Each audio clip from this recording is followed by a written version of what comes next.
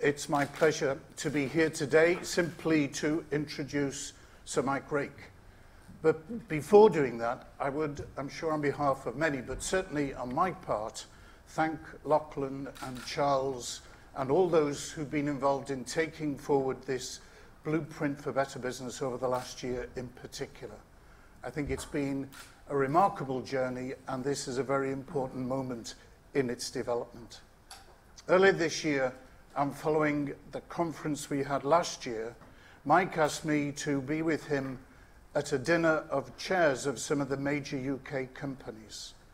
The idea of that dinner was to explore whether this blueprint offered a way to bring together organisations who were both hesitant, defensive about the deficiencies of the recent past, and yet wanting to explore and contribute to a more positive future.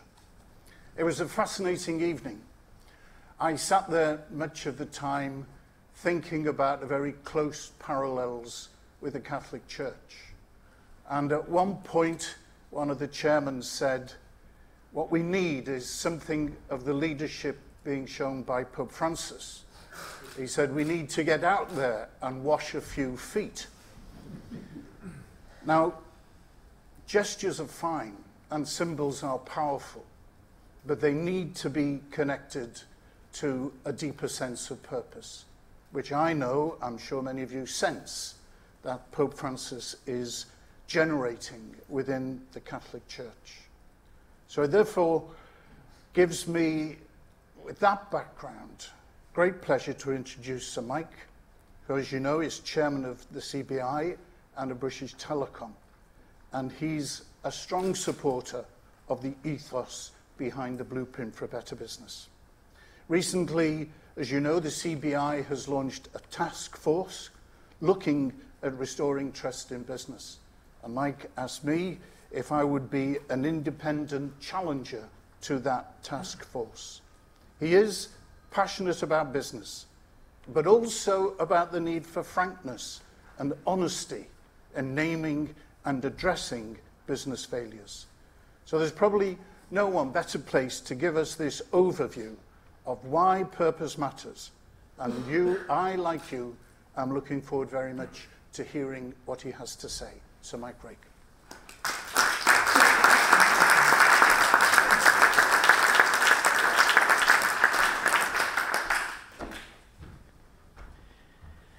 Archbishop, thank you very much indeed. Good morning, everyone. It's really a pleasure to be here. If we come straight to this question of purpose, and you were to ask people out there today, a lot of people, what is the real purpose of business? They would tell you, basically, it's about short-term profit.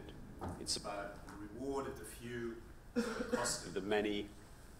It's about trying to take advantage of every single situation that exists, whether it was the absence of regulation and regulators in the banking sector, whether it's the ability to pay no tax in any country you operate in, whether you do these things whilst ignoring the environment you're in, whether you do this without any care or consideration for the impact on families who've suffered, people who become unemployed, whether indeed you care about the society you live and work in. And I think many people would feel that that maybe was the way they see the purpose of business. And I'll come back to that, because regardless of the fact that when people talk about purpose and vision and values, this can be met with a barrage of cynicism if you're not careful.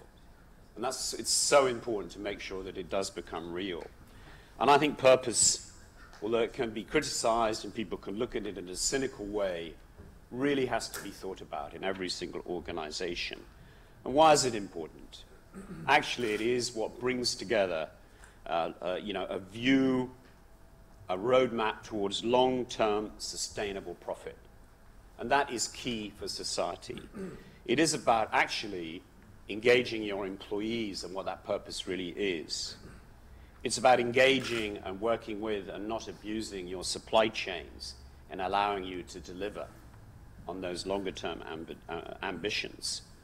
It is, therefore, about delivering for society. And it is, by doing that, gaining political acceptability. And if we gain political acceptability and are able to do the right thing for society, we will inevitably do the right thing for shareholders. And of course, at the end of the day, shareholders are not just individuals. They are things that pay our pensions, fund our infrastructure, and create employment, and are absolutely critical. So we asked at the CBI some time ago, 15 months ago, the question, is business good for society? And there are 25 million people in this country working in the private sector, at least, actually probably a few more now. Only 53% of the population believes that business is good for society.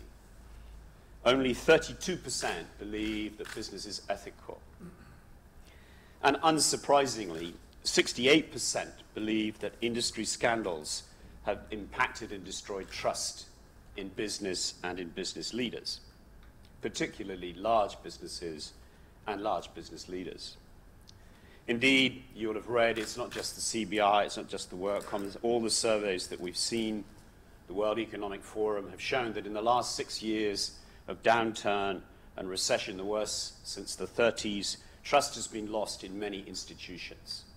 In political institutions, business, some cases the church, regulators, the media, virtually all. And the bigger those organizations and institutions are, the less trust is placed in them. And that's something that's pretty critical, because this leads inevitably to some unattractive movements and discussions and people who emerge where we see some unpleasant xenophobia, unpleasant nationalism, a move towards anti-foreigner, anti-immigration, more based on emotion and frustration than fact. And that's an unfortunate position to be in as a country, or indeed in many parts of the world, where the same issues are applying, where people tend to become protectionist, tend to become tribal, tend to become xenophobic. Because these things that I've discussed apply, the World Economic Forum shows, right the way across the world in most countries. So that's why, as the Cardinal referred to, the CBI decided that we needed to have a great business debate. We needed really to engage in this issue. And that's why we are so supportive of Lachlan and Charles and the Archbishop in terms of this blueprint for better business, because they think they come together extremely well and can make a real difference over time, and it will take time. This isn't something you can snap your fingers, make a statement, sign a pledge, and think you've regained the trust of people. You haven't. This is going to take years. To do this, we believe that it's very important that we do two things. That we recognize what we do that is good for society, and also what we need to do to reestablish trust by our actions, which always need to speak louder than our words. And that's critically important if business is to be heard in the areas where it should be heard, where it can introduce facts about the economy, about jobs, about issues that the country faces, that should be a part of the political debate, rather than allow the political debate, as is very often the case today, to run on emotion rather than on fact. Now, that's understandable in the environment we're in, and this may apply to many areas of activity, whether it's about what is necessary to create well-paid jobs, what is good about the European Union, what's good about immigration, and many other issues. So first of all, some of the things we need to remember as well is what we do, what business does do for society. 30% of all taxes raised come from business, 180 billion a year. During this great downturn, 1.3 million jobs have been created in the last 3 years by business, replacing many jobs lost out of the state sector. Not always very well paid jobs, which I'll come back to, which is a critical point. We do have, actually, some of the lowest prices for utilities in Europe. We have some of the lowest prices in broadband, some of the best coverage. We contribute 600 million a year in cash to UK charities and communities. So none of these things are necessarily seen or understood right now, but they are facts, regardless of the perceptions. But there are several issues that we really have to understand in business as we move forward. It is absolutely critical that this recovery in this country is for everyone. So far, yes, we've got economic growth, but most of the jobs that have been created in low-pay conditions. People are not seeing an improvement in their standard of living. They're feeling better about the security of their jobs. And we in business also know that this recovery is fragile. You know, there are many issues out there that are geopolitical, around the Middle East, around Ukraine, around recovery in the Eurozone, that are economic, many things that are outside our control in this country. But there are many things that are critically important that we do to make sure that the recovery we have is sustainable, does benefit everyone, and particularly the lowest paid in society, whilst recognizing that we have to get our deficit down and support the government in that sense. And that's again why the voice of business, who are the people who have to do this, has to be trusted. Has to be trusted so people will want politicians to listen to business when it speaks the truth and it speaks about issues that make a difference to their lives and their economy. So it is critical that, for example, we really get across that we believe in long-term sustainable growth in earnings. Why wouldn't we? Business wants the same as the unions. We want well-paid consumers who want to buy our goods. We want consumers who feel confident about their role in society and around their security for the future. Why wouldn't we want that? That's what we're in business for. And sometimes I think we forget that as to where the customer really is. To do that and to make sure that we can start to deliver something that works for everyone, there has to be a big improvement in productivity. And we have to use technology and investment from business to do this, to create jobs and to be able to create the levels of productivity where we can pay people better, because this will make a big difference. And this is something where business is engaged. The CBI has put together a manifesto for all parties of things we think that will make a big difference to the employment and pay and conditions of people in this country. And we hope that perhaps they'll listen to some of these points as opposed to some of the more populist sentiments that sometimes dictate politics. The other thing that we need to do is to understand that we have to really treat people fairly. You know, whether it's our customers, they have to be treated fairly. We have to think of them. Customers have to feel that if they want to change supply, they can, without attempts made to stop it. They need to feel that we're properly transparent about our pricing and utilities and how we get there. Because as we've seen, although we have low prices, that's not what the public think. They think they're being badly treated. There's not enough transparency.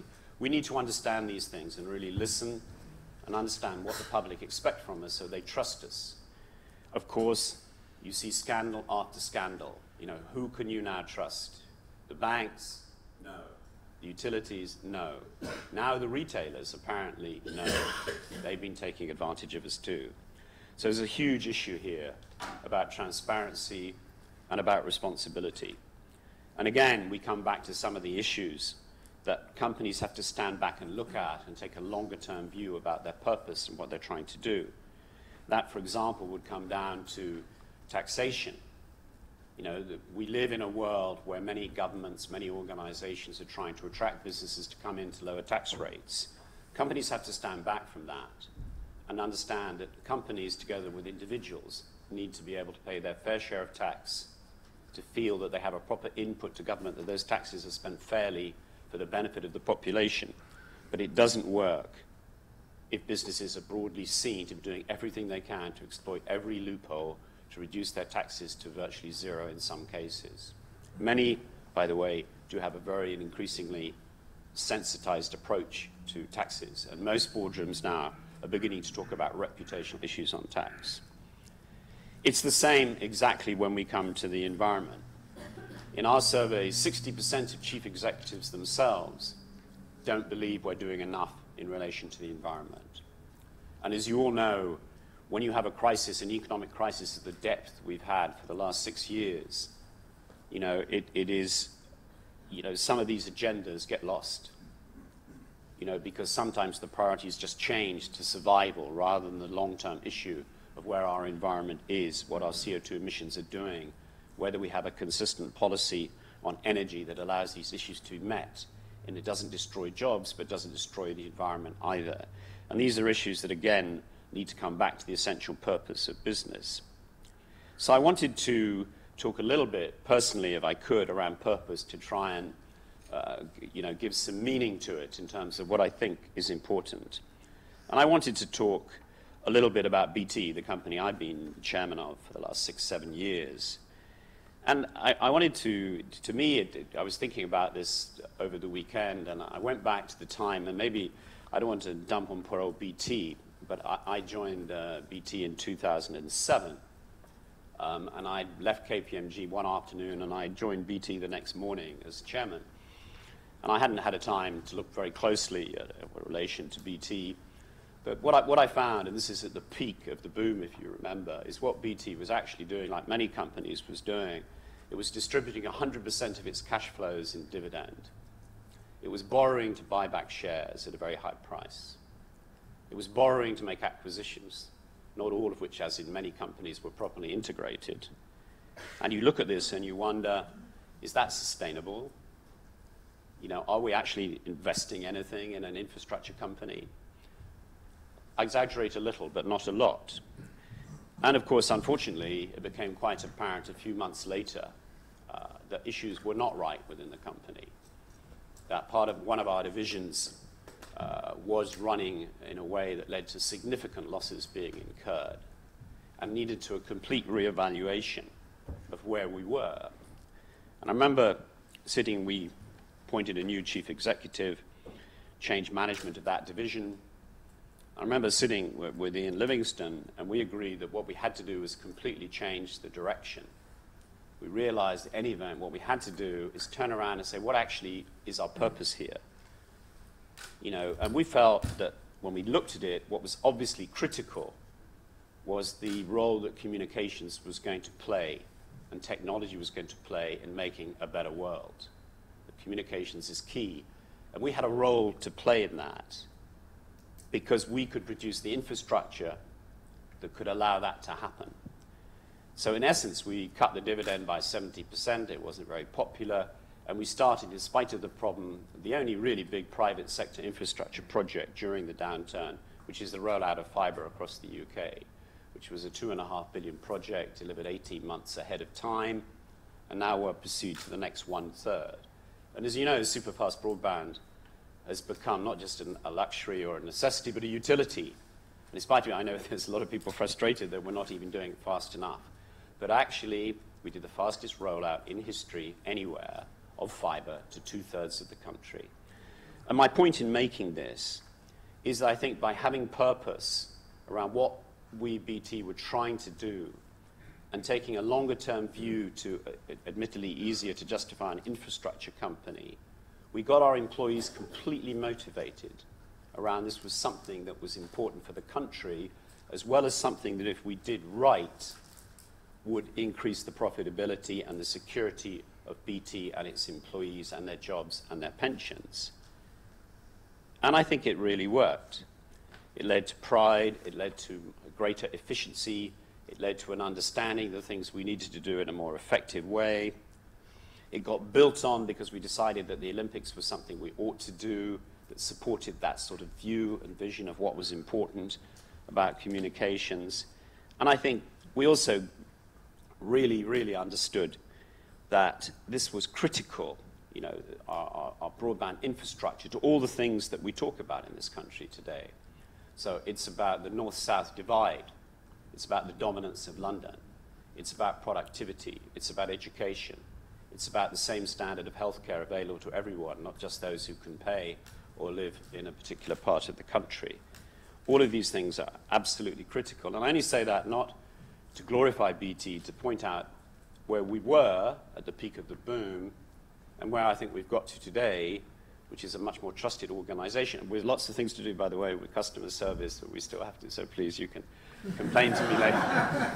We're working on it. I'm not saying we're there yet, but it to me, was a good example of how, if you can take a longer-term view and you can convince your shareholders who are part of this, that purpose can work for you. And opening that up, that's why we really want to recognize, within this great business debate, and we really want to work with the blueprint on this within, that we're going to launch a large amount of engagement and discussion. And we want to do two things, again. what we really want to do, and business wants us to do this as well. We've got to at least speak out a little bit some of the things we have done that are good, and there are many. But more important than that, we've also got to dispel some of the myths and put in place some of the facts. But the most important thing is we have to engage, we have to listen, and we have to learn. And we have to learn how to become relevant and credible. And this means really putting the customer out there. We have to understand that however frustrated we are with politicians, and sometimes our feeling of their lack of factual basis for their comments, I'm trying to be very careful here because you're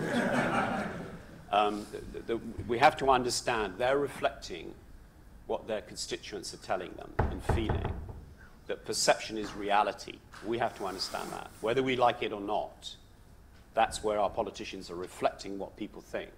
That's why if we want to be credible and listened to by the politicians and put in place those economic measures that we think would make a difference to our population and to growth and to jobs, we have to be credible. To be credible, we have to be credible with the public. To be credible with the public, we have to treat them fairly, whether they're individuals who are buying utilities and pricing, whether they're people who are pensioners, whether they're supply chains where big companies are not paying them on time. Business has to understand that all of these issues have to be addressed. And we have to together make sure that there's a kind of peer pressure to understand that we all need to do that, and not just some of us. And if we do, we'll create a much more resilient society that respects business, where business is still accountable, and we don't feel it necessary as the pendulum swings to send in the judicial authorities the moment something seems to go wrong. That is a sign of a lack of trust in business as a whole. A few years ago, that's not where you'd start. Today, the starting point is there. And that's a symptom of the situation we're in, which again is a wake-up call for business, because that's how society feels. And that's why, again, I think that if we can do this, engage, listen, understand the business issues, make sure we engage with the shareholder community as well, where there are many of these issues that we could discuss for a long time, then I think we can be seen as relevant to society. We can be seen as a force for good in society, because business in many ways is society. So thank you very much. Happy to take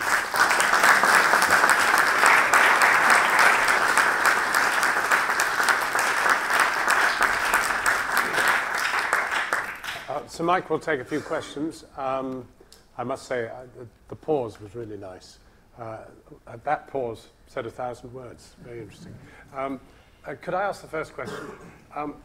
In practical terms, you're confronted with a rather respected company, but which does not pay any tax in the domain in which it's functioning. How do you persuade them when they say to you, look, terribly sorry, Mike, it's legal. I mean, we're doing absolutely nothing against the law. It's entirely legal, and until that changes, yep, we're not going to change. Okay, so I'm going to answer your question, but I think what's really important here is the first thing you have to understand, and I'm not going to name any of those companies. We know who they are. First of all, there are many companies operating here who've created huge numbers of jobs that are well-paid jobs, have brought technology to this country, are renting and buying properties. So the contribution of those companies is still there. And politicians should be a little bit careful before they attack them too hard, because they are creating wealth and value. I think you then move on to the question of, is legal enough? Is it just legal in these complex areas where, to be honest, frankly, technology and the way of doing business has gone ahead of the tax codes that exist to tax them. And they would say, quite rightly, look, get yourself together, and over the top sort of environment means, we're encouraged to do this in this country, in that country, we're obeying the law. Yes, the way we operate now is at a level completely different to in the past in terms of physical location of bookings and so on and so forth. And that also is true. However, I strongly believe at the third level, and increasingly you see this, you've got to get back, however right you feel you are, perception is reality. And there is a feeling that some companies, through various mechanisms, are simply not paying their fair share of tax. And I think that's a pity, because it negates the very good things that they are actually doing in terms of many of these aspects. So I think it's trying to take an holistic overview of this. Now, my experience is that many companies now do really sit down and consider very carefully the reputational impacts of tax policy. I mean, actually, I think in some ways this was, I'm not going to name it, but there's a famous coffee chain when and it's a little bit unfair because actually they were making losses, which is one of the reasons you don't pay taxes. But the point being that their revenues went down significantly. The public just took exception to it. So you have to pay attention to it. There's a question here. Can we have a microphone to the third row? Yeah, thank you. Yes, good morning. Barbara Stocking, one of the trustees, so clearly absolutely in touch with the whole philosophy here. But I want to ask Mike a question about transparency, and transparency before the exposure. What I mean by that is that in all my time as 12 years in Oxfam, there was only one occasion ever where a company let us in to look at an area, an issue, where they thought there might be problems, and then were prepared to have that come out in public. And that was actually with Unilever in Vietnam, and it was about pay and supply chains. But the reason I say that is because I don't see how business is going to get the trust unless we get to the point when people can say that there are things actually going wrong and that need to be looked at all the time. Now, I do understand absolutely that this is a terrible reputational issue. You know, of course companies don't want things coming out that are sort of, sometimes even the senior leadership don't know anyway, but they may suspect that there are things that do need to be looked at. But it's a real dilemma, but the public are never going to trust business unless they think they are actually going to come out and say that things are not working and that they're asking people to look at them or they're coming out cleanly about what they are. It will never happen. And I just want you to comment a bit on that problem of reputation issue. Because it's worth mentioning that the public actually work for many of these companies. Yeah, no, exactly. And so they too can be tapped. Absolutely. And that's the whole point around, your people or your society or your employees are the people who talk to the politicians, are the people who decide policy that often is detrimental to the people. But anyhow, on this issue, the dilemma we have is, on the one hand, you have, as you all know, the immediacy of communication, of social networks. You can't keep anything secret, actually. So that says to you, be transparent, be open, get on the front foot. And often you have seconds. We saw this with major disasters that occurred that have caused huge damage to companies where they're caught on the back foot from a communications point of view. Companies inevitably, any institution actually, because we shouldn't just talk about companies, we should talk about any major institution, including some charities, including, as we've said, regulators, churches, all sorts of organizations, professional service firms, all sorts of people are involved in this area. And what people always want to do is to get the facts right first before they speak. So that's the dilemma, how fast you can react. And therefore, you need to be on the front foot. You need to know what's happening or try and know what's happening. This is not always easy. But it's absolutely clear that at the end of the day, if what you think you're doing is right, why wouldn't you be transparent about it? Yes. If what you're doing is trying to begin to do the right thing, why wouldn't you be transparent about it? Sometimes I have to say, the only last thing I would say is there are occasions when companies do feel that when they are trying to get across the right thing, they get completely obliterated before they've managed to get halfway through the explanation. But that's reality today, and we have to try and be much more transparent, much more. We're required on OECD guidelines to be much more down our supply chains. We're required by the Companies Act now, which is not, I think, very broadly understood, to think more broadly about all of our stakeholders, which should be the support of what we want to do for business reasons, not the requirement to do something because it's legal, which will never lead to as good an impact if we do it because we believe it's the right thing to do. Sorry, anyhow. Hello, Mark Goyder, Tomorrow's Company. First of all, huge congratulations to Blueprint. Having worked around issues of the importance of purpose for a good 20 years, I find it exhilarating to be in a room where this is so widely accepted as a central business issue. Mike, you said something I wanted to pick up and challenge you on, which was about engaging your shareholders in purpose.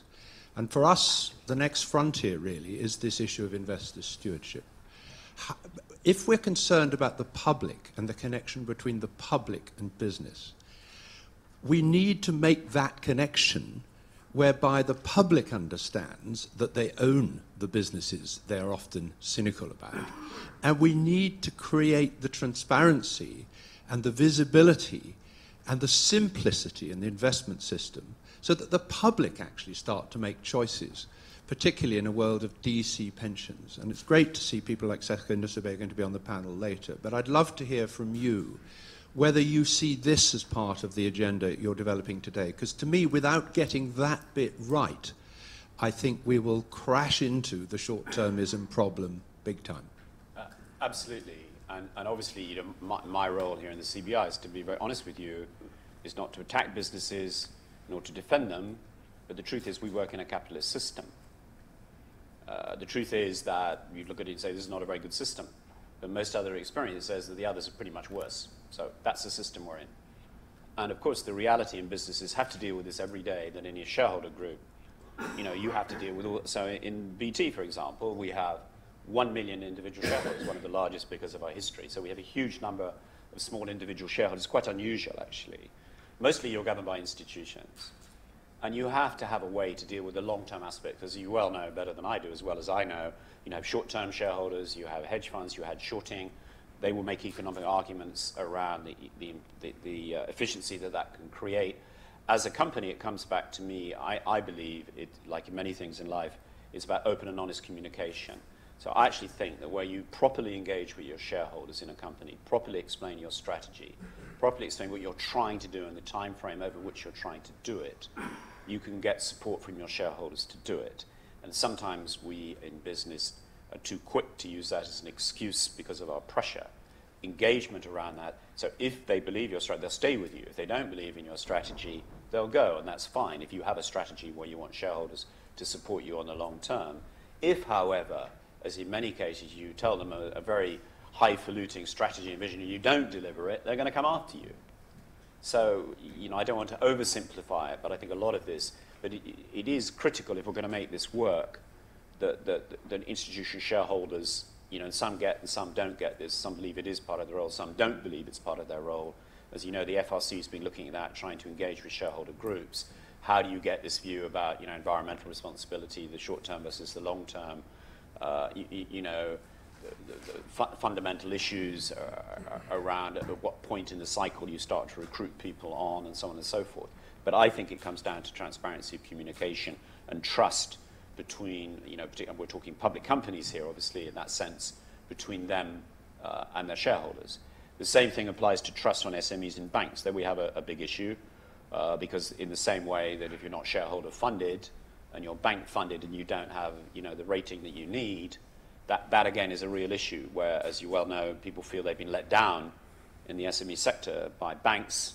The banks will, of course, say, well, we're being forced not to lend by the regulators and the capital requirements, and if we make any bad loan, we're all going to go to prison, and therefore we can't. So this is quite complex in society, and I think part of the benefits I see of the blueprint, sort of the benefits I see from the CBI trying to engage with this, some of these issues we just need to get on the table and have an honest discussion. There's no truth here. There's no absolute truth. There are a number of issues that we need to address and face as we go through this transition from this completely overblown position that we had in 2000, where we're all at fault, except the people who suffered most, to that blow-up of the whole economy. And it's not just one group, it's everyone. Politicians, regulators, banks, investors, journalists, analysts, everybody, But we have to move through this transition, and we've got some really complex issues we've got to work through in the next 3 to 5 years to try and get the balance right here, so banks can lend to SMEs and be respected for it, so shareholders can follow a longer-term view, and that we can move this whole agenda forward a bit. And I believe, and Charles and Lachlan were talking about it, most people, I can tell you we had a discussion at the CBI chairman's meeting last week. Everyone's on this page that I speak to. When we asked to raise, I thought they'd all, about 6 months ago, 8 months ago, actually 9 months ago, when I asked the President's Committee, listen, the CBI needs more money to launch this debate. We want to do this properly. We want to do some proper analysis. People gave us more money. And normally you're not wanting to pay more to your trade association. I didn't expect that. I thought, Mike, you're on cloud 9, it's nonsense, blah, blah, blah. But no, there isn't, that people get this, that things have gone badly wrong and we have to try and find a way to put them right, but on a sustainable basis. Sir Mike Rake, thank you very, very much for spending time and energy with us. Thank you.